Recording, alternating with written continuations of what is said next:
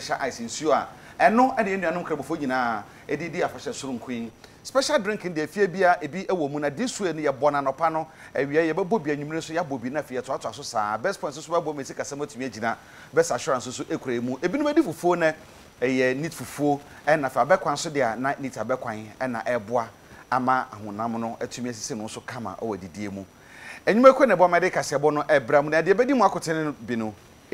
Mampenyi ede ato enkramofo enim sese dru eda se ya esese wo moma bibia wo moye bia no ese fata te se de esom no etie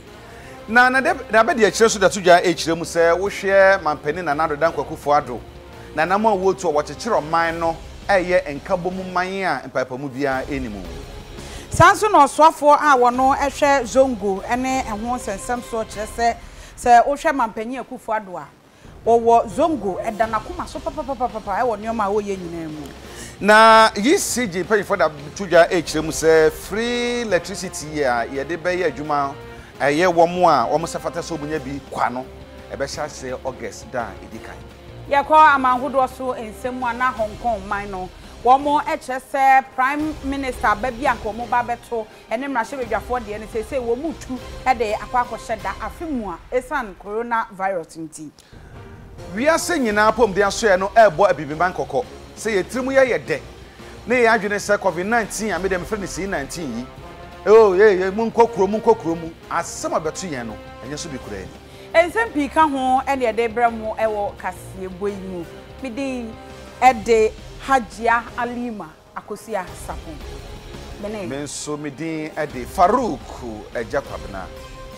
Africa se bono emu ensem enie Mampenyi akufo ado se wo hwe afi emu se de nananom nkramofo se edru eda se ya wo munyina ebodwa na wo ye osom sronko no ade okopie mu wo Asante Mantamu na ne nsem ahodo bi a wode etu dwa abra okopie mu e wo Asante Mantam Central Mosque no ebi ene se wo hwe a wo se nkramofo anase wo konzongo a wo mu nkronkro ne de na koma so yie papa eno nti no de zongo fan de ba ye eno akiri no wo hwe enioma ahodo a wode agu apono so a ni nyina no zongo nsam ntia na wo kirechire mu keka ya ba ebebesi yade se de esi aye srei se obibia enhwe na wonye de sefata ebetimi de aboye ho ban e de afri yade ne ho de masepa se ene ma preso ama me aba be kamo ho e wa ha o ma ni ajepa se mabakuma se ha o mo tumi enti me fefefe ama ba be kamo ho obaka barka de sala Salam alaikum. Eme depa semate frimu mano any zongo minister no ejuma zongo fan ni zongo ministry eye wo zongo. The buyer no the kai say samo boa no Yakopon so e preso e ma mebe digana mampanyi a zongo ministry ni zongo fan eye bibia mepese meye e di aboa nkoso e wo zongo. Yakopon etie mu paebo e ma mi kwan e be di president meso so no bosha mi se ma be mindi mu hwan mo betiso e ma ne zongo ministry no aba e ma zongo development fund no so aba e ye adwuma mu nyina ma ni twia se ye adwuma ade ba ko e me de pa ne se ba ko ye eni asumdwe e de be ye adwuma wo Ghana afi me baba srebium say pejamo 2016 no 2020 so no mo koso sa emboa me mo pejame ja amamona so mo hwe say adwuma mababa ye somani a ene na mesre mo ma me to aso me wo bebre biom a me pese ya po daroma me baba ye e magana etumi etumpo yare abe minse Ghana for ye mianye ni na hye ya abanje ato osia ya mfa hwe yeso no ye diso a minso Yakopon enti no ye be free mu e ma hoden foforo aba be hye mu ene etumi aye adwuma e ma bibia so outudi dia abanaba etumi nka se eso Yakopon meneba aba na minim se na ni da Ghana so eno nti na yare na aba maemu no so no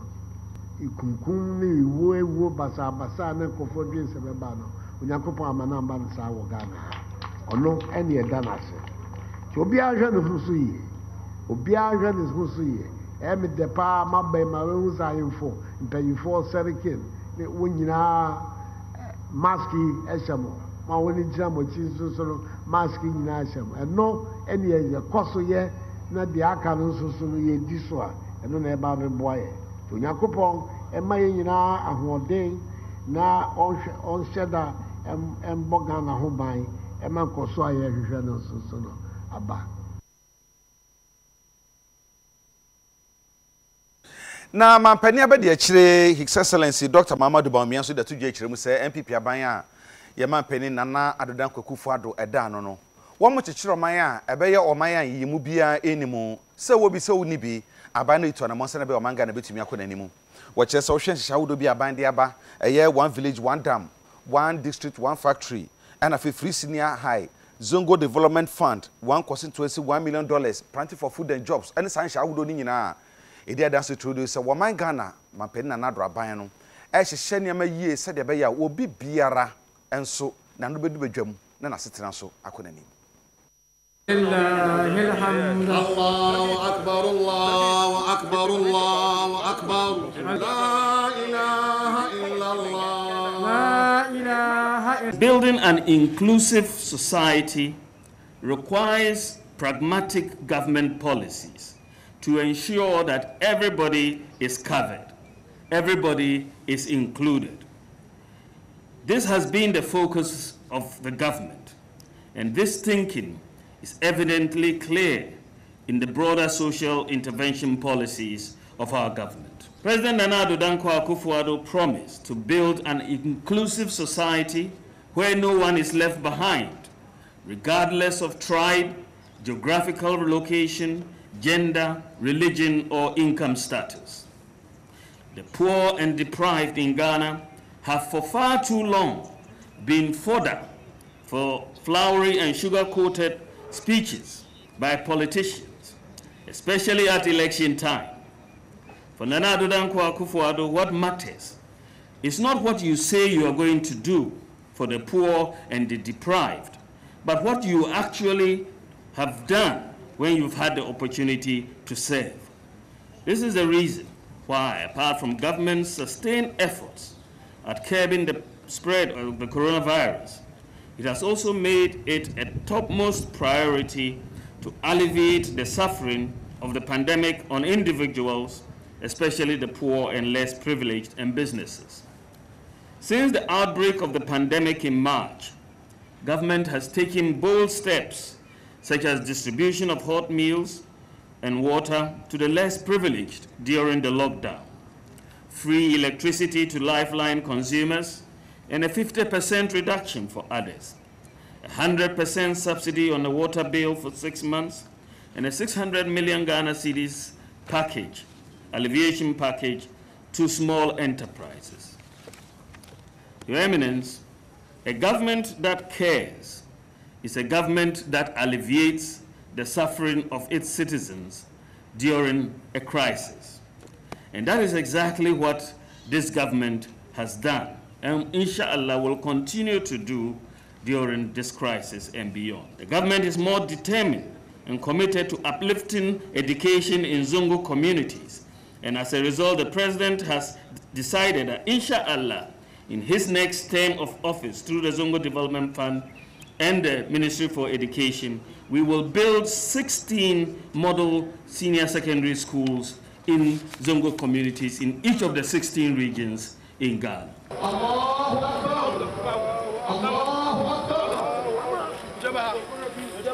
Onimonyamfo Mustafa Hamid wono eneye osoafo a wo hwe ezongo ene ne mpuntuo ensem so ene o chese mampanyi Akosua Ado ne naban wo mo ewo zongo e do makoma so yie papapa wo mo aye nhehye ya hodo bebredi ama wo me pese me da asawase fo ase zongo fo ase any registration na mo ba out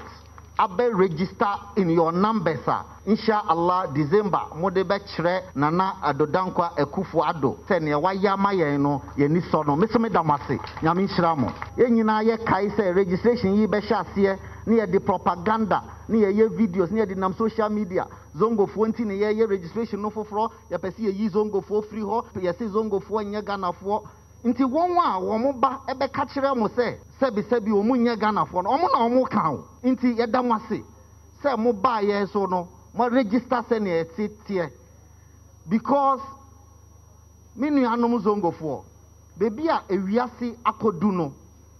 empuntio ena obia eden epe enye obi bibi nso ni obi onipa bibi ene ne waye ne yiye nti sebi nana adodanko ekufu ado onye musulmi ni but ye musulmi fo a ye nim islamic history no ye nim ye papa bi a ye frɛ no Abu Talib enti no ye komsheni Muhammad sallallahu alaihi wasallam otimi ekon eje Islam esi ho ama ene mene wo nyina ye proud say ye musulmi fo nti ye betimi anya obi a ye kristoni a onye musulmi ni a obekun ama Islam som akon ama zongo ono ene nana adodankwa ekufu ado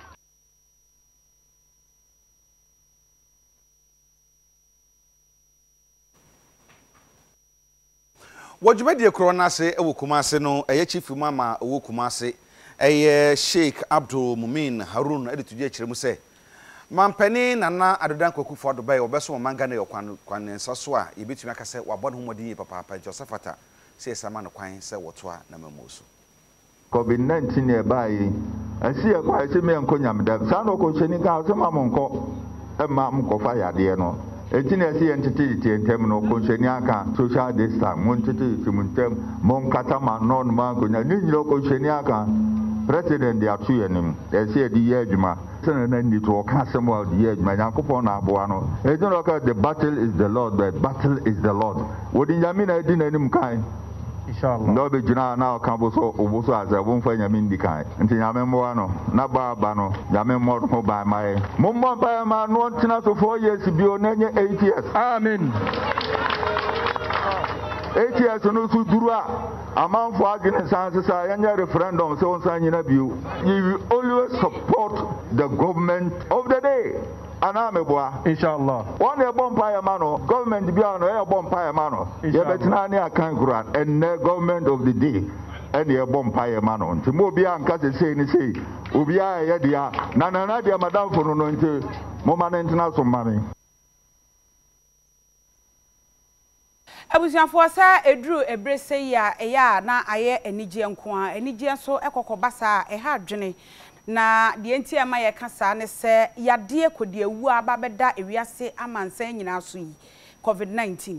na edru sabre ya na enigye no ewo ho meka nananom nkramufo enye maamenom ne papanom ne momrante ne mabaawa ne kobasa ya na sabi obi ha adwene pa etie nkwa homa so na ye ne race communication expert Dr. Dacosta Abwaje ye ne no emonkomo na ye bisa no na ontuyefo kakra opanyi wadaroma wote menka dog ye mawo ajo ede eba UTV so mejemoso yo wadaroma yenhwe ye nuanom nkramufo futuo be na ade be ma mu edru sabre yi a me da say mefa wa fidie so na mama omo Eid Mubarak ye nyina ye ni age say samre ye celebrate ye ni omo nyina e ka bom in your celebration na sewa munim COVID-19 ekwa ye nyina ye ko nye wo mu se enche ya omampani eyi cap no if so first nanke 100 and some of CSM but the cap no if so and I say social distancing no the ewo and I also obia the face mask na other preventive etiquettes no obia ediso na sometimes they drew any say ya nsha na yere coffee na yama ni no ateki over na ya nya de ye ndiso enti me de adestradie ebema almost say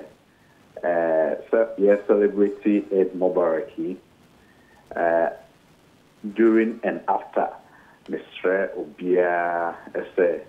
in the safety protocols so na you make sure the virus no akofom kra na so you tuna so free crowing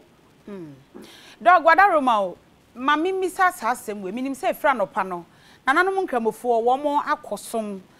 wo mo esom ekwan mo fa so som ye wahuhu mfonyini ni bi anya bi akra UTV ye bia wo hwa social distancing no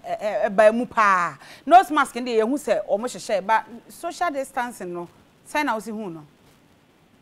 that's it say Osha majority of the places no or more of the social distancing protocols now just 1 meter and the principle is wearing of the mask no a key in this now Osha yeah social settings no in Kro are almost systems to enhance the social distancing no sa in Chrono Osha be benign mask because they are able to put at least 1 to 2 meters between them and others. But where it is difficult to observe the social distancing, no, na yama obia as a mass. Now Ghana, so every time we are taking decision, we go a step further. And here say obia and face mask, na obia and observe social distancing, no, and no ebetmia boa am I reducing infections, no. But generally, Osha, Omaya, the pie, the Asadabemo, Kosua, no more, and yes, sir. Your dog and the cracker mono, say, Osha, said the COVID-19, say, you just say. At the end, ye, Sabria, ye, Kosu, numbers no, quafom, quasro. And I said, yeah, managing ye. Ye name management in the my idea, and say, yeah, the toto, we are fanam yamia baby, nipa a woni a had ye no, and tessa, yeah, managing that, saying, yes, see, share near quenim. That's it. The TN say, virus no, a Bidia Brony friend of novel, and the inquiry scientists no, or share, we are singing a new knowledge about. Na ye try say be den yina ebesuani ade be ye adwuma but Ghana to say the odi kan no o share assessment na right from the day I through your body small na o mampani say obi obebe bia yemfa mandatory quarantine na ye day 1030 ho na 115 of them tested positive na yi omo free oko treaty omo isolation center na ye koso ye say ye used to be a friend of determinants of health to say health can say and society so economy so social intervention agric any environment into osha ye lock it down na omampani etini ema omuni bie sabi aduane free ye ma electricity free ye ma insuo free to cushion obia so the be an impact no e be reduce enti so the nyina bomu in totality a na eso hu se e ade a Ghana oman ne de ya boy homodin na osha ye ma no ye ni je kra ne se ye recoveries no e was so pa we are seeing now okay you can't omo recoveries no e was so and your death rate no and also very very low even though it is very very sad says nipa ba kokro ewu a but through proper management of it no it means the death rate no akosrokra akofom kra now okay into omo ya no mo yare from moderate to severe and critical conditions no the braina survive into at the Australian education the bema Ghana ni bia ne say so who foul symptoms no nya we ya Mr. visit to nearest health facility near den yen show near worry say mo say obey den obe survive meant now say stigma ti oh yeah we friends say odi sie there be say we to American hospital na pon den for den e show na ye je unkwa So that they make any na yesua yare no ba me worry say mo say o man Ghana e betimi atru COVID-19 so e betimi adi ne so nkunim enti obia mo ne ho ban na wearing of the face mask all the preventive etiquette na ye preach no obia eni so yeah. Yo, dog. Ya beda se papa Dr. Da Costa Abuaje, ono a risk communication expert. Ono anso na ye director of health promotion. He Ghana Health Service ono ne no ebo nkomo yi. Ye to e kase bo no so na ye ko ensanfufrom se ya hwefo beka ya o mensa na hene ye wraka na furata e ko ma shebe dwom de tudwa na bra na wakasa media budget review no wo hye mampani da tudwa chirimu se busumi mi se de enemu nyina mahoden wafa ho ka ensu wafa ho eka na na yisi di mpanyfo de nkrata ba bonten e kire se sansama mampani eka ye na be hyase eye August da edikan na ye hye no so se ECG no omo mita makomakwa hodo miensa ye postpaid ye prepaid ena ye wo eye smart prepaid na postpaid no eno ena ye se wo yusu electricity ni wi ana so de nyina mahoden ye adwuma wi abosome no na ye de wo bill abrew na wakokotua na no na yisi dipanyfo kire se wo bila ebeba no bosumi ebewura mu no August no bila ebeba no behunu se wo ka wo mo a esese omunya sa ho kwan ni bie eyide enyina mahode eye adwuma wo muntua hwe na bill ne beba ama otumi ahu afen so no mo a mo yisu prepaid no prepaid fo no esese mutumi ekọ baby a moto power no mokọ a eho no mokọ ye pe behu se efi August ekọ no ebe free and afi smart prepaid fo nde ene broni besie automatically pay kenkran won be ya amam ntantama hu hia se mokọ baby akora nti obi ahya ne so se aban hyehyɛ ode ba ye se wo fa nyina mahode woka a obi a entu ahwe ne titiru ye enye se nnwumeku akese na mu no ye se from lifeline fo no obi bia de be hya ase a na eye August da edikan na san hyehyɛ no ebe hya ase Yabekoswa ani ye nuanom nkramofuo eldro ada fashe omudie ye bedi hu nkomo kakra ene se yenim se safashe ya fasha ye de aboa se na be betumi aboa na ama aforebo ye enwa aforebo anu ye bra ye chirodo ede ma woni biefo no e betumi ade na di amana ko nkanti no YouTube the cameras e kwa montis ko bisae mambo bititru ehwe se sa eldro ada se ja obi tumi kum na ntwe no bi enya bi enwe enti tumi twa bi koma no ma na monne ne ma hodo no e ko sen Enkramofo abna na se calendar no ene eye idi ada kyerese de emoa ebo afode Ghana yakawiase ho amaye difane nya asem ketwa enam so ma UTV yakoma mo bi ewo enkran ekohwe sane afahye nkrofo fa so edi no enu entine ne otitinani edema Afro Arab group edi enkoma wode ensemse etu edwa no. This celebration of Eid is for obedience and sacrifice. Obedience in such a way that our prophet Ibrahim had dreamt of sacrificing his son, but through his dream, and then he wanted to sacrifice his son, and then God gave him a ram. That is the obedience aspect. And then the sacrifice is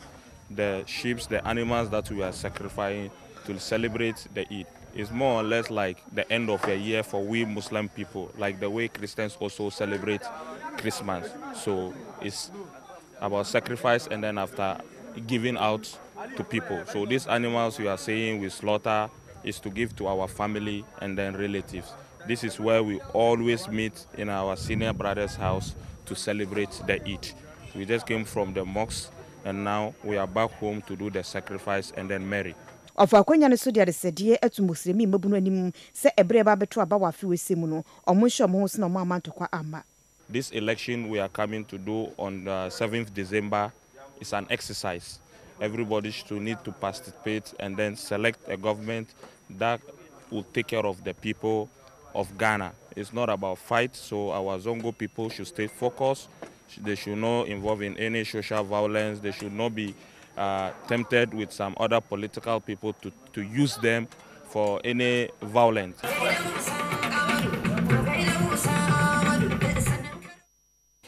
Afei eye NDC parliamentary candidate Monyamfo James Eshon yata frɛ no odifo wono na eka kire emabunu se ekoba se obi ebe ka kire wo be hye okutupa se kokoye basabasaye ewo didimu na ono de o hye kire no wo ye sa neoma na eni kwan se wo mo esoso sa nipa kro no so Yakoto aba 7 December. Na wo 7 December no adza ya hwehwe kase wo Ghana na mfantema no ne de ya bobo ya ngbaje nde asomdwe mapa obedi hene wo oya mfantema na ha nti wo mekase me no mototose oye amadia asor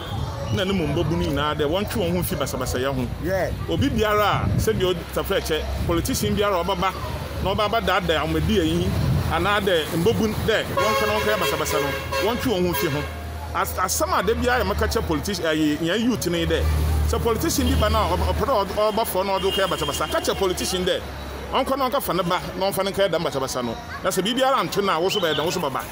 o sande se yan ye da ma politician fo no wodi mbabu no wodi youth no most of them no wo Muslims no wodi won ya basabasa na wo wi na wa tag oye Muslims so ne de oye ntokwa esom ishe Muslima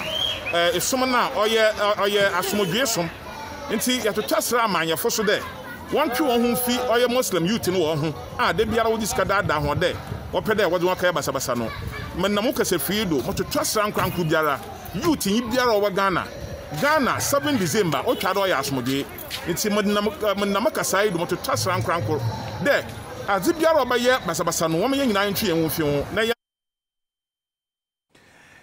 Yebefie nuanom kremofo Eldorado afahye so na fia konsam fufuro mu na ye konsam fufuro mu yenyina awirahosam esi asefem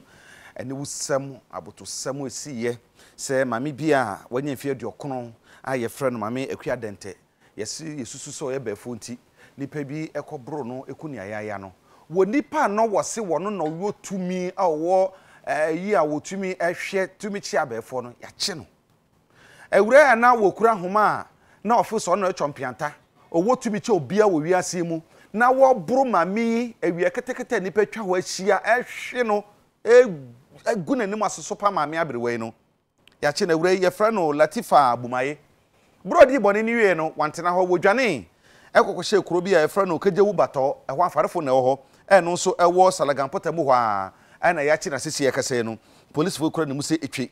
na omo che se ewure ye che no omo de ka tutu na mfoni na ewo TV so a obia ehwe no ono no kire se wotumi a obetumi a kire befo owiase bia wokura sa homa no de ebro mame na enye asemukuma kra na sasemu ya esiye no police fo ehye yewura police sahene yewa pombo anu de tudwa so bibia obetumi abome achi ewura bayi ene nipa edi sa wurka sem no yebema 2000 Ghana cedis na nkakra krakra etumi akokokire ewura ba no a ono no ohihim ayi ni hiri no wono no so oye ochi abefo na wokwachi mami bro no sesi yakasai yachi wono so a wo police for ensem na sam kureya ana Habibu Yusuf soja ono chief mam edema wangara fo a ewo eye omaimu edato je chiremu se sawuru kasamu atirimoden sam asefim sam a esiye no ensese yesoso ewo kwan bia so kora sanse ense fata se ye de sanfoni ni no ene suban bone no ede toto wo man Ghana ho